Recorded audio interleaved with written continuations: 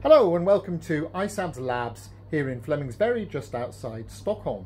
Today we're talking to Maria Malmlöf, Inhalation Sciences Director of Projects and a key player in its Inhalation Research Services, its rebranded and renamed contract research organisation. Maria, could you take us through the 5 key offerings that IRS are offering clients then, please?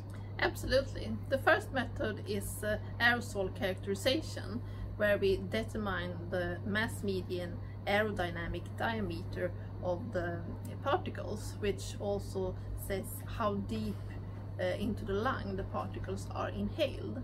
The second method is Dissolve It, our in vitro dissolution tool, where you can rank substances due to their dissolutions.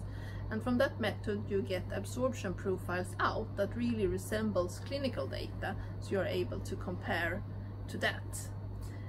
The third method is the isolated perfused rat lung, where you deposit particles within the lung and get local absorption curves from the lung.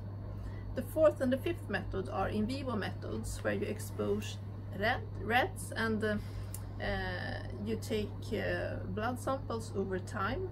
The exposure is via intratracheal inhalation or via the nose, and you get absorption curves over time of the systemic effect. So that are the 5 offerings that we have.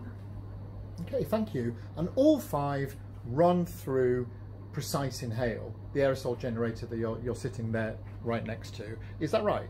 Yeah, that's correct. PreciseInhale is the key of everything in the IRS, and it really gives you the control over the aerosol and precise and predictive data. So that's what we are offering with the IRS. Okay, Maria Malmlöf, thank you very much. Thank you.